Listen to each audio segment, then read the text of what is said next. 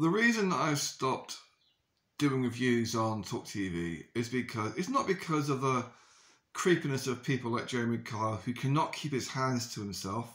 He's got to grope every single if he's going to do this on camera in front of other people, and she's obviously really pissed off with him basically walking his fingers across her chair to if he's going to do that in broad daylight, what the hell does this creepy old man do when there's nobody watching? That's not the reason I've stopped doing reviews on this channel. It's just they've given up with their brainwashing propaganda of 3/4 of the programme, stupid things everyone agrees with, and then give you the opposite of reality. Russia is evil, China is evil, which is actually the opposite of reality.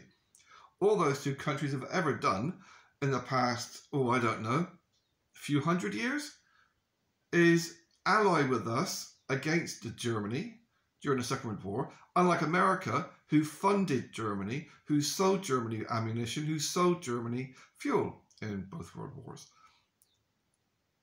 What's Russia and China done for us over the past 50 years? Sold us cheap food at quality, cheap products, cheap energy, cheap medicine at a high quality. Unlike America and the Irish, which now control all of it, including all the media like talktv.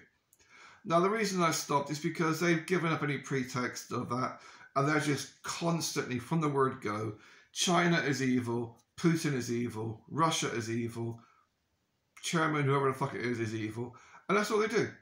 It's just this constant, and it is treason, because this country is called England. I know that they've rewritten the dictionary to make it impossible to have English as a nationality, but this is still England, and these people are traitors. People who commit treason against their land, their own home, are going to burn in hell. It's that simple. I'm not advocating violence. What I think is my own fucking business. But these are traitors to this island. Not to the government. They sold out 100 years ago. Not to the royal family. They're just a bunch of drug addicts and traitors. But to this land, they are traitors.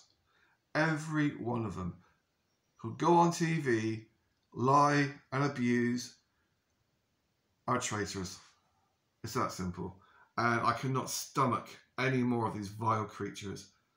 I've got crippling injuries, but if I haven't met them in real life, I'd have a fucking good go.